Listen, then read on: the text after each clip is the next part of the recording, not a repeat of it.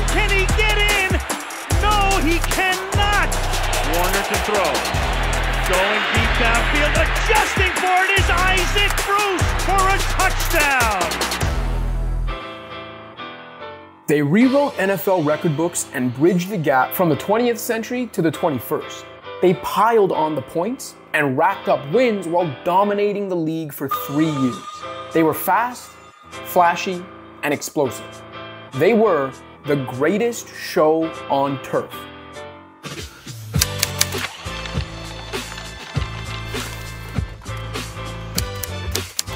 This is the story behind the 1999 to 2001 St. Louis Rams.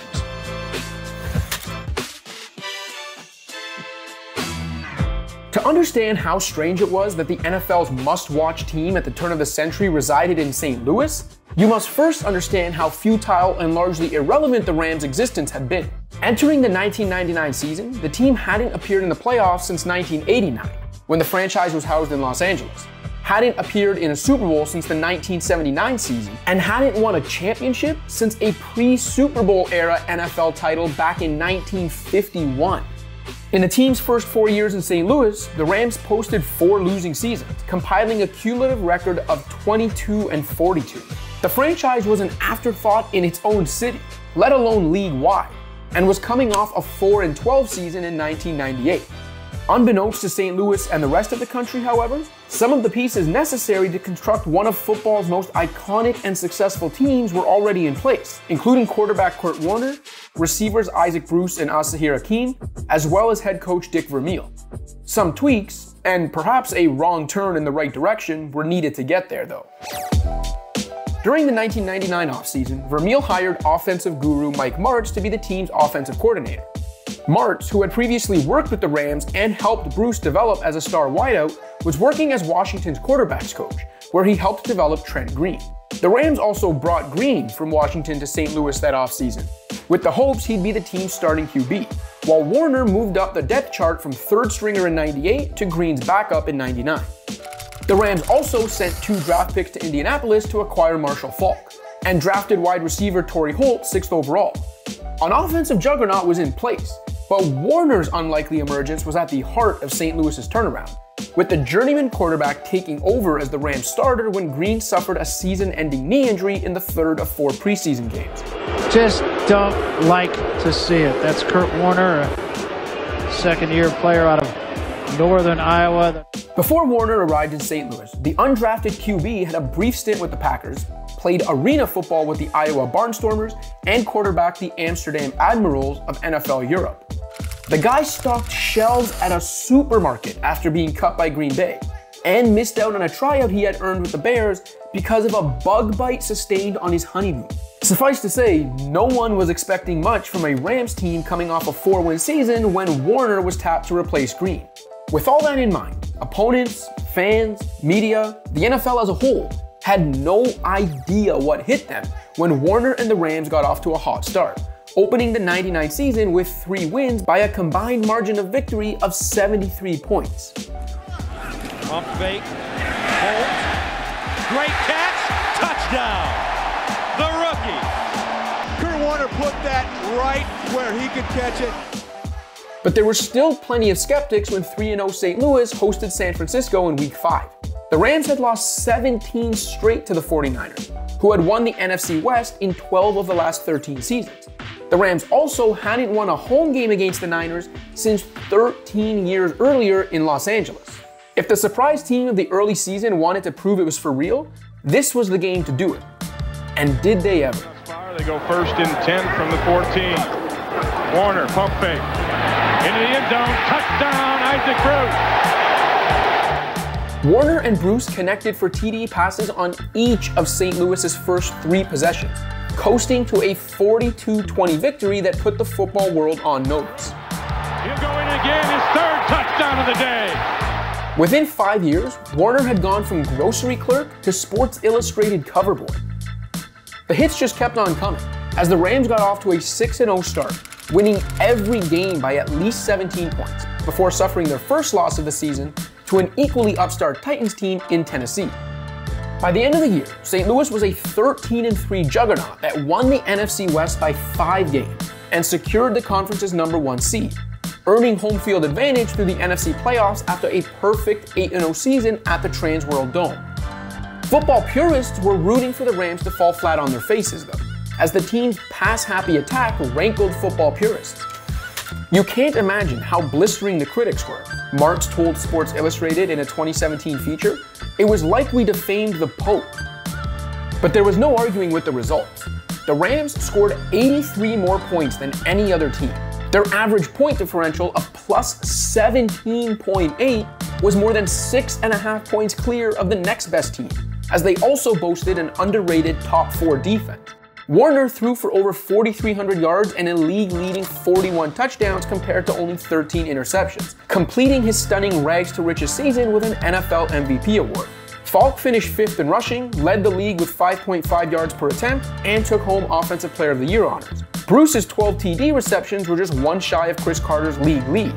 Vermeil was named Coach of the Year. Everything about the Rams screamed unstoppable force as the postseason kicked off. But nothing would come easy in the playoffs. Perhaps the bye afforded them by their regular season excellence left them rusty, as the Rams actually trailed the Vikings at halftime of their divisional contest before exploding for 35 points in the second half en route to a 49-37 victory. Touchdown pass. That's Roland Williams. It's like shooting ducks in a barrel. The Rams then proved they could win ugly in the NFC Championship, something skeptics still wondered about St. Louis as the playoffs approached, surviving the dominant defense of Warren Sapp's Buccaneers in an 11-6 triumph that was sealed by a 30-yard touchdown pass from Warner to Ricky Proehl with less than 5 minutes remaining. Going deep. Touchdown, touchdown. Ricky Proehl in the corner. Waiting for the Rams in Super Bowl 34 was the Steve McNair, Eddie George, Javon Curse-led Titans team that had handed St. Louis its first loss that season. Just as they had throughout the playoffs, the Rams bent, but never broke. When Tennessee put together what was at the time the biggest Super Bowl comeback yet, rallying back from 16 down to tie the score in the final 3 minutes, Warner and the Rams responded with a championship-winning 73-yard touchdown pass to Bruce. At the 27-yard line, Warner to throw. Going deep downfield, adjusting for it is Isaac Bruce, and Isaac Bruce threads his way for a touchdown. 73 yards. Well, you couldn't have written a better script for the MVP of the league. He throws a beautiful pass in the face of pressure. The first and only Super Bowl victory in franchise history was famously preserved by what is now simply known as the tackle. In regulation. It is caught by Dyson. Can he get in? No, he cannot. Mike Jones made the tackle. And the Rams have won the Super Bowl. For his efforts, Warner was named Super Bowl MVP, becoming just the 6th player to win regular season MVP and Super Bowl MVP in the same season. Vermeil, meanwhile, retired on top after a life in football, although his retirement lasted less than a year before taking over the Chiefs. In his place, the forward-thinking Marks was promoted to head coach. In putting together the most stunning one-year turnaround in NFL history, the Rams became the first dome team to win a Super Bowl. But they weren't done running roughshod over the league, at least in the regular season. And the team's reputation as an offensive powerhouse, combined with their home games being played on the Trans World Dome's turf, led to one of the great nicknames in all of sports. While presenting a highlight package of a 57-31 demolition of the Chargers that brought the defending champion Rams record to 5-0, ESPN's Chris Berman quipped, "Forget Ringling Brothers. The Rams are the greatest show on earth." It didn't take long for earth to be replaced by turf. On the field, turf, however, the Rams' high-powered circus act was about to run into trouble. Warner broke his hand in a Week 8 loss to the Chiefs, St. Louis's first loss of the 2000 season, and just the team's 4th loss in 26 games since Warner had become a starter. In a reversal of roles from the previous season, Green took over starting duties and kept the Rams' offense humming, with Warner returning later in the regular season. That aforementioned underrated championship defense of '99 became the team's Achilles heel in 2000 though, as while the Rams continued to score at record levels, they suddenly bled more points than any other team on the other end. Even with the reigning MVP missing a chunk of the season, the 2000 Rams scored 540 points, what was at the time the third highest total ever, and scored more offensive touchdowns than any team ever had. Between Warner and Green, St. Louis also totaled more passing yards than any team in history, while Falk took home MVP honors after an 18-touchdown season. And yet, the defensively challenged team went just 10-6, with a wild card comeback in New Orleans coming up short, and the Rams' Super Bowl title defense ending thanks to this. The perfect scenario for the Rams. They're going to get it back with plenty of time left after the punt, which is fair. Caught at the 9-yard line and then fumbled at the 11-yard line. And who has the football? The Saints. Oh. It's almost as if Hakeem nonchalanted the catch. There's no almost about it, Al. He did nonchalant it. After starting the season 6-0, the Rams lost 7 of their next 11. In the aftermath, St. Louis remade its porous deep, cutting 9 of 11 starters, hiring Lovie Smith away from Tampa to serve as defensive coordinator, and using all 3 of its first-round picks on defensive players. In addition, Green was traded to Vermeil's Chiefs, where he would remain in Kansas City for 5 years, earning 2 Pro Bowl selections. Elsewhere in Missouri, the greatest show on turf got back to looking like just that, throttling the rest of the NFL in a dominant 2001 season.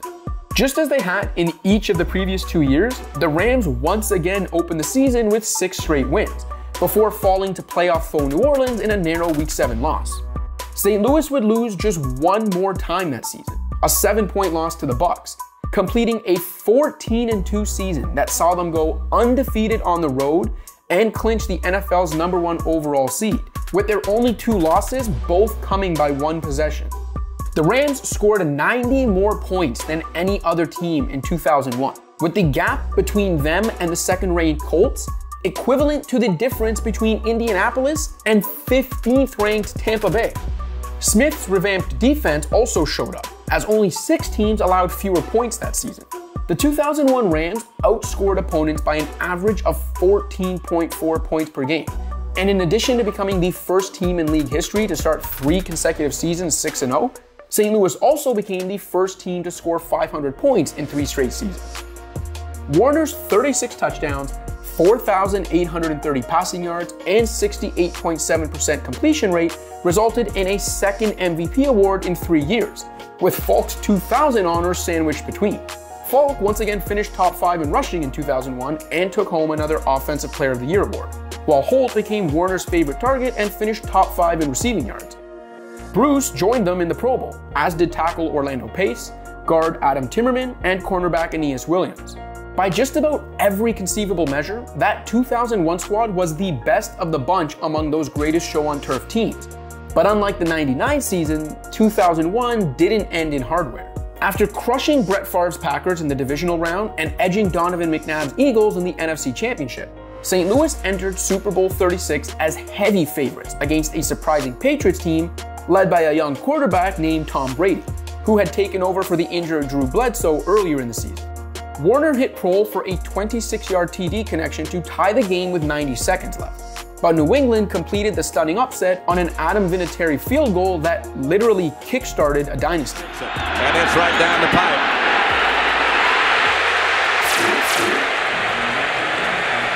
Adam Vinatieri.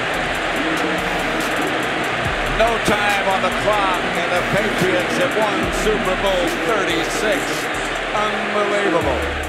The Rams outgained the Patriots by 160 yards in that game, but were undone by 3 turnovers, including 2 Warner picks, one of which was returned for a touchdown.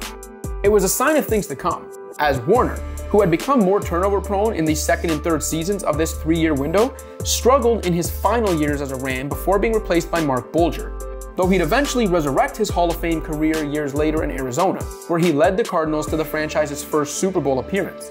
The Rams went 7-9 and missed the playoffs in 2002, returned to the postseason in 2003 and 2004, losing in the wildcard round and divisional round respectively, then failed to make the playoffs again until 2017, by which time the franchise had returned to its LA roots. Bruce got the gang back together for a 2016 charity reunion event dubbed Legends of the Dome, which gave St. Louis one last chance to celebrate its most iconic Rams team before the franchise moved. They may not have dominated long enough to be considered a true dynasty, but 2 decades later, there's no denying the impact of those explosive, pass-heavy Rams teams. They ushered in a new generation of football while winning 37 regular season games and 5 playoff games in 3 seasons, winning a championship while appearing in 2 of the most memorable Super Bowls of our time. They rewrote the offensive record books, had 2 different players combine for 3 straight MVP awards, amassed 19 Pro Bowl selections in 3 years, and entertained the hell out of us while doing it all. Dynasty? Maybe not, but they were, without question, the greatest show on turf. Thanks for watching. If you liked this video and want to see more content like this, be sure to hit that subscribe button.